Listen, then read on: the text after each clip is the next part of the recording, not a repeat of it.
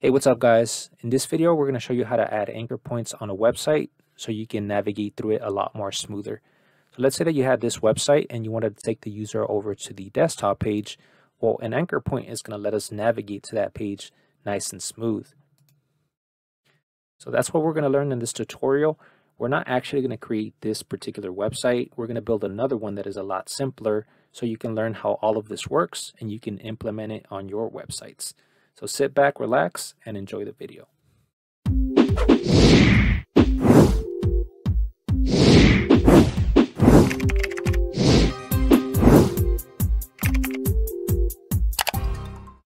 All right, let's get started. Like I said earlier, we're going to build a very simple website so you can see how this works. So we're going to start off with a main tag, and we're going to add a header tag inside. Let's give that an ID of header. This is also going to act as the navigation. So let's add that in there. And let's actually create a nav bar with 3 links in here. So this is going to be our home page. This is the about page. And the contact page. All right, now we're going to create a section for each one of these links. So this is going to be the home section. Let's copy this twice. This is the about section. And the contact section.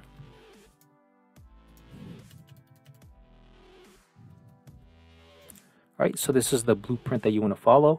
Just create a section for each one of these links. Now when you click on them, it's going to navigate over to that section of the website. And right now, if we click on these, of course they don't work because none of these sections have enough height for it to scroll down to. So let's use CSS to give these some height. First, we're going to remove the padding and the margin from all of the elements. For the body, we're going to use overflow X hidden.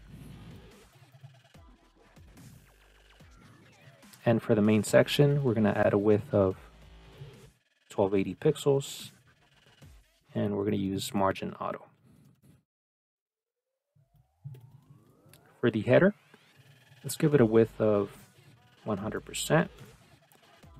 And let's give it a height of 70 pixels. And let's also add a border so we can see it.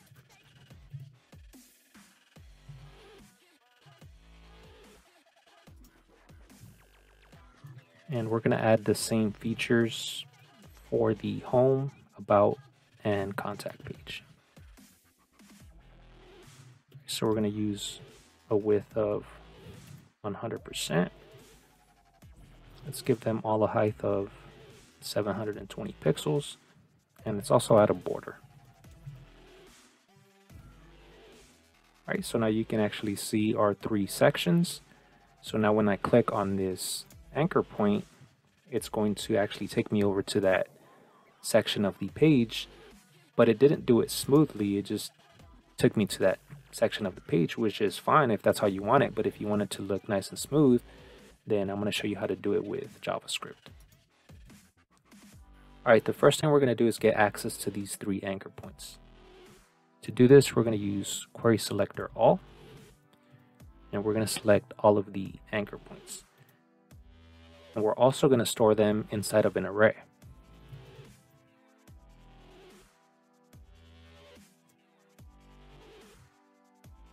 The reason that we start them in an array is so we can add an event listener to all of them all at the same time. So since they're an array, we can use the for each function.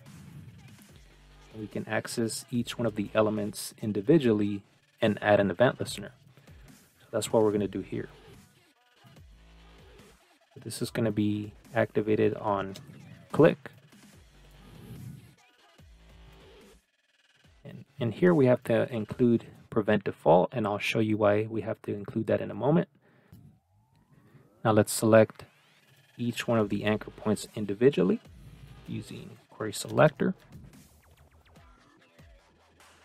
We're going to use this get attribute. Let's type in href. And we're going to use scroll into view. And we're going to change the behavior to smooth.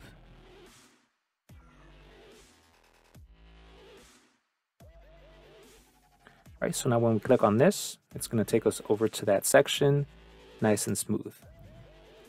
All right, let me comment this out so you can see what it does without this.